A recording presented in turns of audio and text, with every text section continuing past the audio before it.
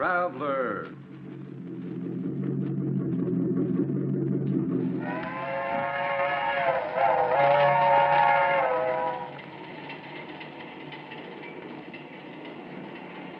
This is the mysterious traveler, inviting you to join him on another journey into the realm of the strange and terrifying.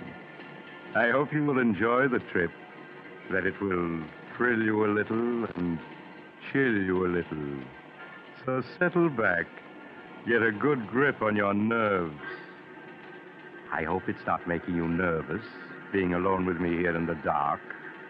Darkness stirs strange terrors in some minds, particularly those of children. For children live in a world of their own, a world far removed from that of adults. Who among us knows the psychology of the child mind, with its devious thoughts and actions, as in the tale of The Good Die Young.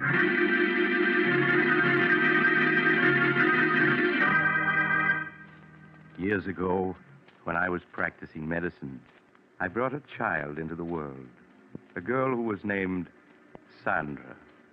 In the years that followed, she grew into an extremely beautiful and clever child. But my story begins the day that Martha, the housekeeper, was finishing her duties for the last time. Sandra, come in here. I want to see you. Sandra! Were you calling me, Martha? Yes. I told you to come right home after school.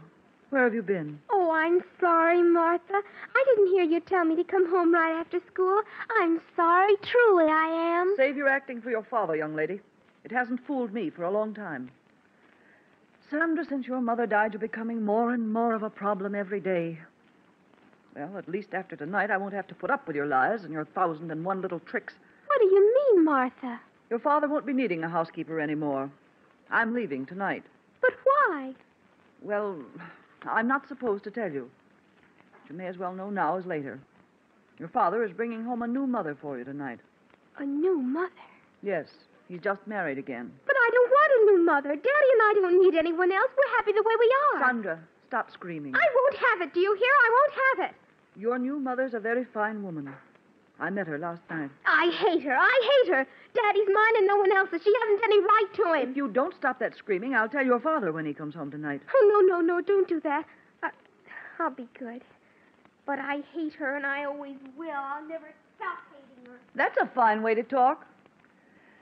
Perhaps I ought to warn the poor woman about Sandra. Well, then it's none of my business. Besides, she'll find out about her soon enough.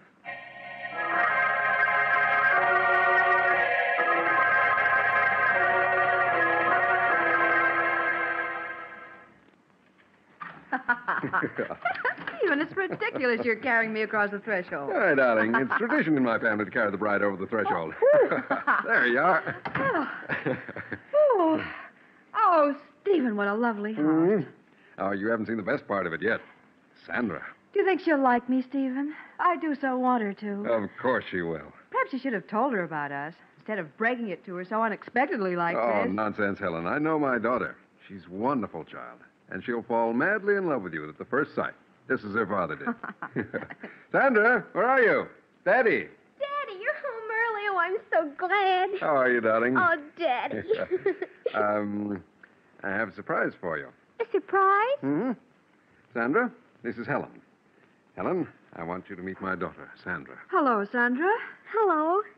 Darling, the surprise I just mentioned is Helen. We were married this afternoon. That means that Helen is now your mother. Oh, Daddy, that's wonderful. Now I'll have a mother just like all the other girls do. Oh, I'm so glad. So am I, Sandra. And I'm sure we're all going to be very happy together. Of course we are.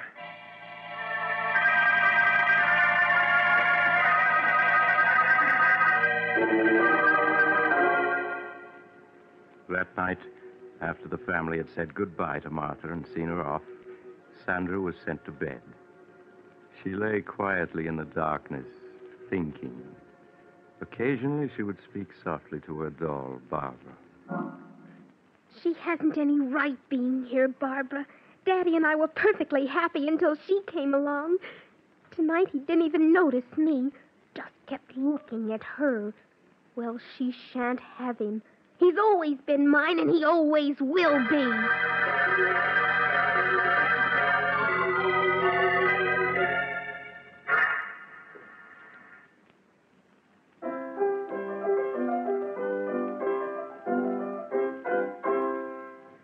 There. That's enough of that. Now, let me see.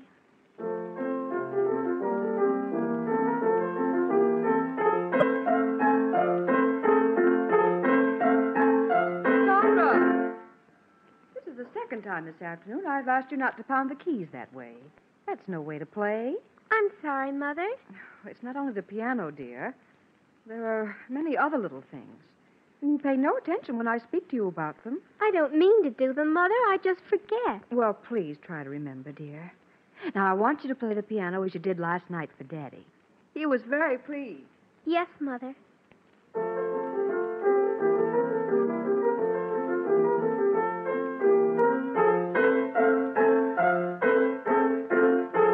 Sandra! Yes, Mother? Sandra, I thought I asked you to stop pounding the piano like that. But, Mother, I was just composing a new piece for Daddy. Well, that wasn't music, Sandra, but just noise. That'll be enough for today.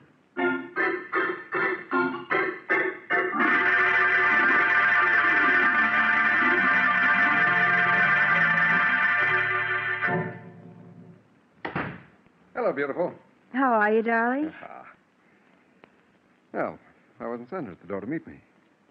She's all right, isn't she? Oh, of course, dear. Stephen. I was a bit angry with Sandra this afternoon. Angry with Sandra? Why? What'd she do? Well, several times this afternoon I had to speak to her about pounding the piano, being loud and discordant. Well, that isn't like Sandra. You know how well she plays. Yes, of course. That wasn't the way she played today. Well, I'll go up and see her. All right. Supper will be ready soon. All right, Ellen.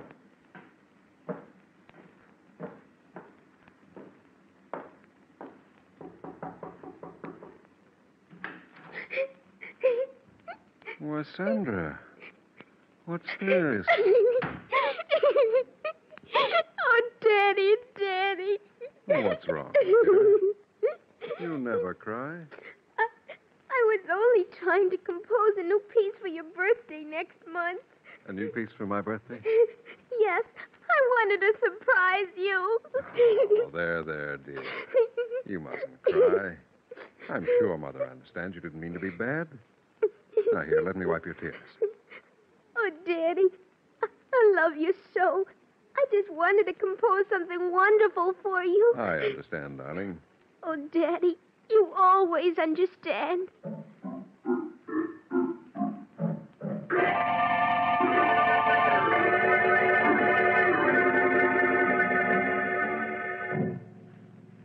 Is supper ready, dear? Mm-hmm.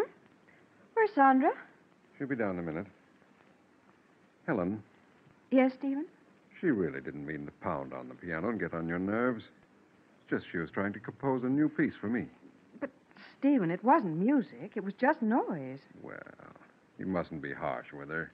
You know what children are like. In their enthusiasm, they forget what they're told. But, Stephen, I don't know exactly what to say. It's just a question of being patient with her, winning her love. All right, Stephen. Perhaps I was a bit impatient with her. You know I want nothing more than for the three of us to be happy together. I know that, darling. And the three of us will be happy together.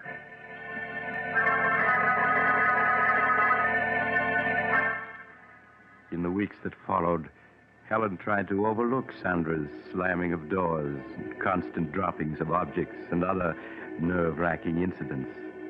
In time, she felt, Sandra would come to accept her love and guidance. It was just a matter of patience. Sandra, is that you? Yes, Mother. Please sit down, dear. I want to talk to you. All right, but do hurry. Daddy'll be home soon. Sandra, every day I've been giving you milk money for school. Why haven't you been buying milk with that money? But I have been, Mother. Now, please, Sandra, I won't punish you.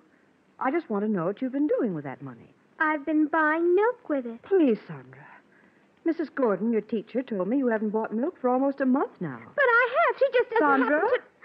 I won't have you lying to me. Now, that's your father. We'll see what he has to say about this. You don't understand. You just don't understand. Stephen? Hello, darling. Oh, Sandra, what are you crying about? I'm sorry, Stephen, but Sandra's been misbehaving. I think you'd better speak to her. You just don't understand. What's she done, Helen? Mrs. Gordon, her teacher, told me today that for the past month, Sandra hasn't been buying milk with her milk money. Is that true, Sandra? And what's worse, Stephen, when I asked Sandra about it, she lied and said that she had been buying milk at school. Why, Sandra, it isn't like you to lie about things. I didn't mean to lie about it. I just wanted to keep it a surprise. Keep what a surprise. Your birthday present. Oh? I saved my milk money so that I could buy you a pipe. It's here in this box. But, Sandra, you know I'd have given you money to buy a birthday present for Daddy. It isn't the same thing. I wanted to buy him a present with my own money. Oh, I'm sorry, Sandra. Well, you might have told me about it when I asked you. And then it wouldn't have been a real surprise.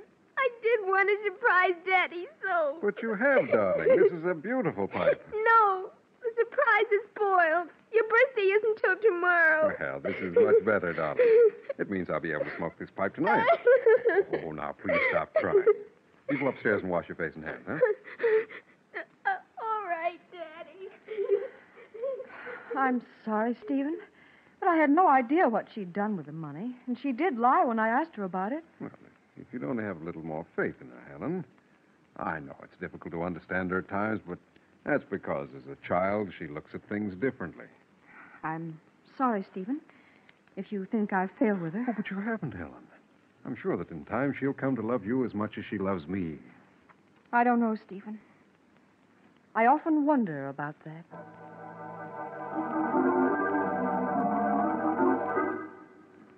As the weeks went by, Helen found herself coming no closer to winning Sandra's confidence. It wasn't that Sandra was unfriendly, but there was an air of reserve about her, which vanished only in her father's presence. Helen felt Stephen watching her anxiously when Sandra was about, and sought to reassure him. Her one thought was to preserve their happiness. Hello, Helen. Hello, dear. Oh, what happened to that vase, dear? Sandra broke it. Oh? Well, accidents will happen. Stephen, this is the fourth piece she's broken in 2 weeks. And each of them were pieces I've treasured, had for years. Why, Helen, you sound as though Sandra had deliberately broken those vases because they were yours. Well, why is it that only my things are broken? Oh, Helen, surely you don't believe she's deliberately breaking your things. I don't know what to believe. The first few times I thought it was an accident, but now... But, Helen... Oh, please, Stephen, let's not quarrel. Perhaps I'm wrong. I admit I haven't any proof. It's just all the little things adding up. Helen, what are you talking about? Oh, you wouldn't understand even if I told you. Where's Sandra? In her room, I suppose. Well, I'll go up and see what she's doing, huh? All right.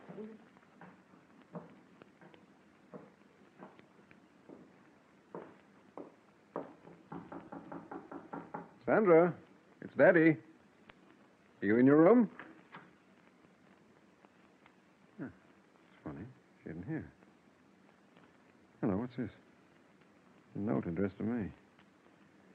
Dear Daddy, I'm sorry about the broken vase.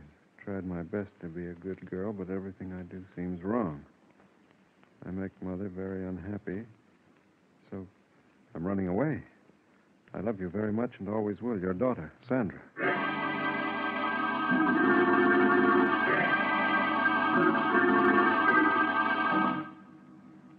After searching vainly for an hour in the dark and cold, Stephen returned and notified the police. All through the long hours of the night, he and Helen sat up, not saying a word, each afraid to speak, for fear of what might be said. As the first rays of dawn showed, the doorbell rang. Stephen rushed to answer it. Mr. Hammond? Sandra. Oh, Daddy, Daddy. darling, everything's all right now. I'm the police matron from the 55th Street station, Mr. Hamilton. One of the officers on the force just found her. Thank you. Thank you very much for bringing her home. Oh, that's all right, Mr. Hamilton. It's our job. Goodbye. Goodbye. There, dear. Don't cry. Oh, Daddy, it was so dark out there. And I thought I'd never see you again. What a thing to say. How do you feel, Sandra? Do you want me to take her, Stephen, and put her to bed? No, I'll do it, Helen. All right, Stephen. Just as you say.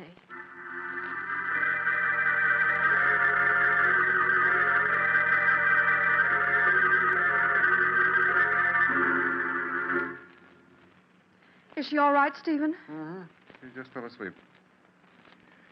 I hope her being out all night won't have any after effects. Stephen, you feel I'm to blame for her running away, don't you? Of course not, Helen. It's just that, well, you don't seem to understand her. But, Stephen, I've tried so hard. Oh, it's no use. She doesn't want me here, never has. Helen, how can you talk like that? Why, she was delighted the day I brought you here as my wife. Yes, I thought she was in the beginning. But now I know she was just pretending. Pretending? Yes, Stephen. From the first moment she saw me, she resented me. She feels I've come between you, taken her place in your affection. Oh, Helen, how can you say such a It's thing? true, I tell you. She sees me as a rival for your love. You're just imagining all this. I'm not, I tell you. Oh, it's no use, Stephen. We can't go on this way. What do you mean? Don't you see? We aren't happy anymore. Instead of things improving, they get worse. Perhaps it would be best if we were to separate. Helen, I won't hear of it. I love you, darling. I wouldn't want to live without you. Whatever misunderstandings we may have about Sandra, I'm sure we can straighten them out. I don't know, Stephen. If you love me, Helen, you won't give up so easily. Please, say you won't leave. All right, Stephen. I won't leave. Perhaps we will be able to work this out. I hope so.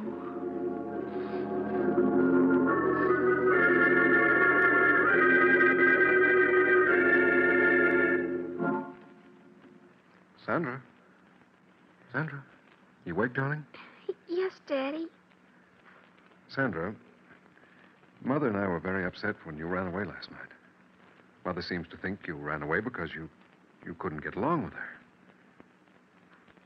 She felt so badly about it, she wanted to go away. She did? Yes.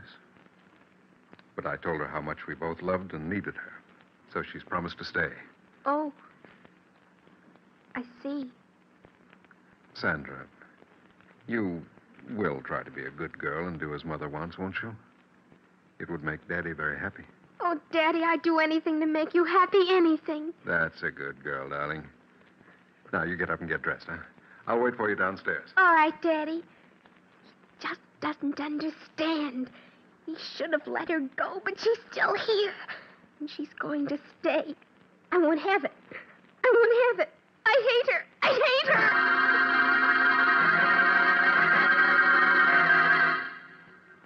her. A week passed. A week in which Sandra's behavior pleased Helen no end. At last it seemed they were going to be the happy family she had always dreamed they would be. Helen, Yes, dear? will you bring my coat with you when you come downstairs? Sandra and I are going for a walk. All right, Stephen. I'll get it and be right down. Daddy, can we walk down to the river? Oh, we won't have enough time for that, Sandra.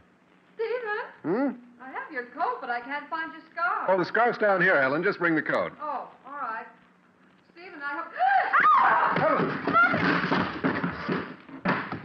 Helen! Helen, are you all right? Helen, speak to me. Daddy, is she dead? No, Sandra, don't talk like that. Quick, phone Dr. Smith at once.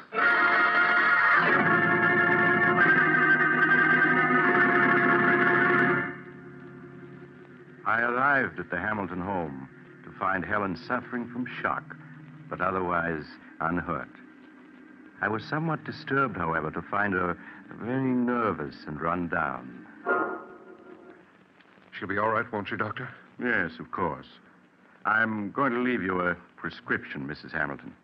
It's something that will help quiet your nerves. You're to take it twice a day. Here's the prescription, Mr. Hamilton. Thank you, Doctor. I'll have it filled at once.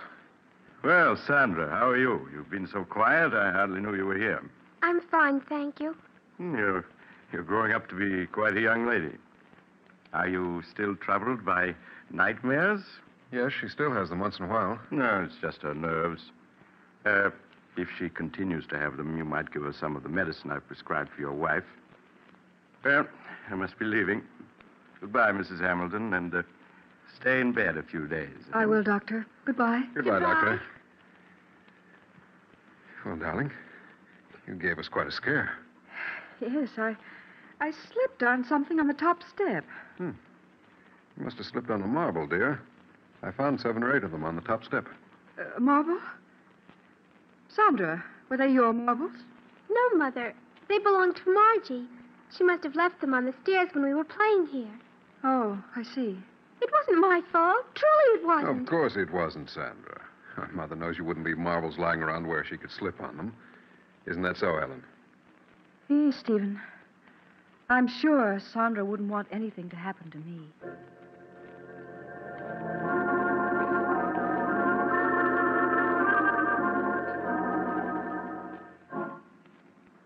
Sandra, will you come into Mother's room a moment, please? Yes, Mother. The medicine that Dr. Smith prescribed for me is in the bathroom. Will you get it for me, please? All right, Mother. You'll find it in the medicine chest. It's in a blue bottle. Yes, I know what it looks like. Oh, here it is. That's fine, Sandra. Just bring it to me. Here you are, Mother. Thank you, dear. Oh, Sandra, this isn't the medicine that Dr. Smith prescribed for me. Didn't you read the label? This bottle has poison in it. Poison? Well, yes. It's right here in red letters on the label. Oh, I'm sorry, but this bottle is blue, too. It looks just like the one with your medicine. Yes, it does at that. Now, I'll put this bottle of poison back and get me my medicine. Yes, Mother. I'll have to get rid of that poison. It's too dangerous to keep in the medicine chest. Would have been awful if you took the poison, wouldn't it, Mother? Or you might have died.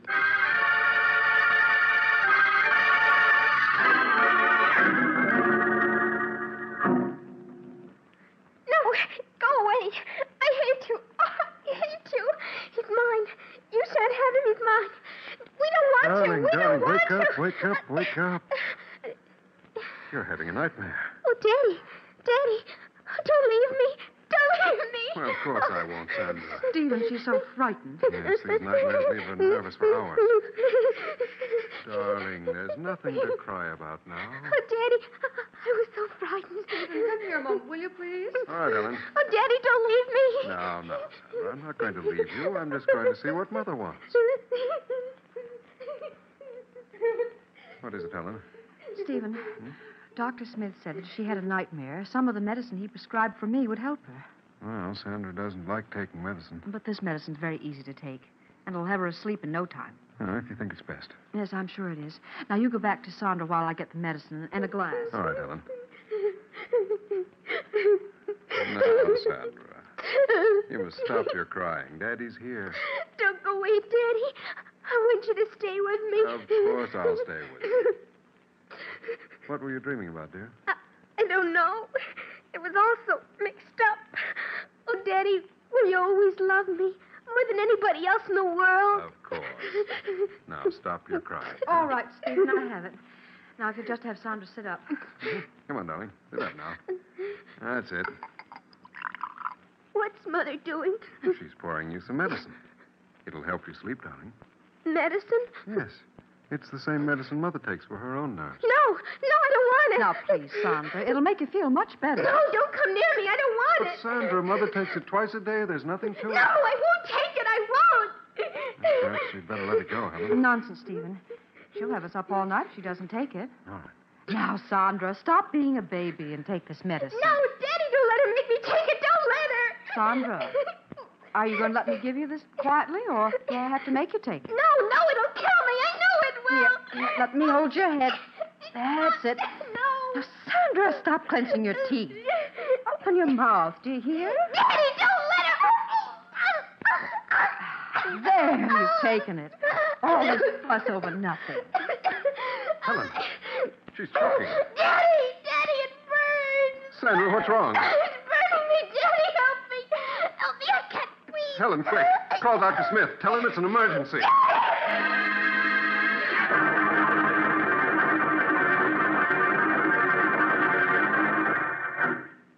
Stephen, here's Dr. Smith. Let me see her. She's been unconscious for 10 minutes now. Doctor, you must do something. I'm afraid it's too late, Mr. Hamilton. She's dead. Oh, no. No, she can't be. I'm sorry. How can she be?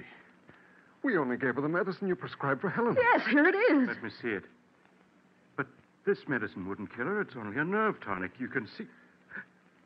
Doctor, what is it? Why, this is the bottle, all right.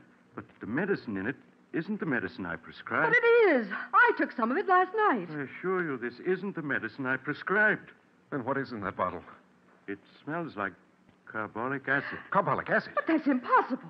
Look at the label. You can see it's my medicine. Yes, the label's right, but someone poured out the medicine I prescribed and replaced it with carbolic acid. Oh, no. But why? Why should anyone want to do such a thing? Who could possibly want to kill Sandra? Everyone loved her. Ask Helen. She'll tell you that Sandra... Stephen, why are you looking at me like that? Surely you don't believe I poisoned her. Stephen. No. No!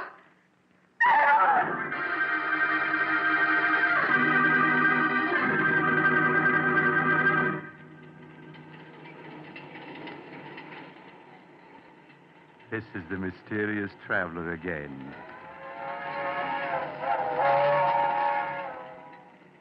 Have you enjoyed our little trip? By the way, do you have a child in your home? If so, I do trust it isn't angry with you. You can't be too careful with children. Why, I recall another child who, after being punished by his parents, took a razor and... Oh, you're getting off at the next stop. I'm sorry. Perhaps you'll join me again soon. I take this same train every week at the same time.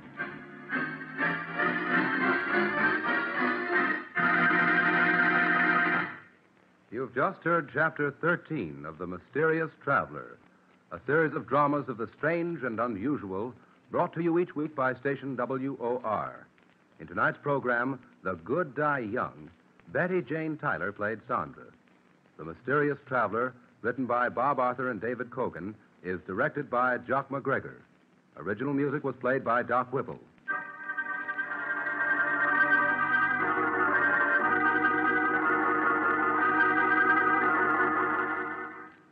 Listen next week to a tale titled Design for Death. Another Tale of the Mysterious Traveler.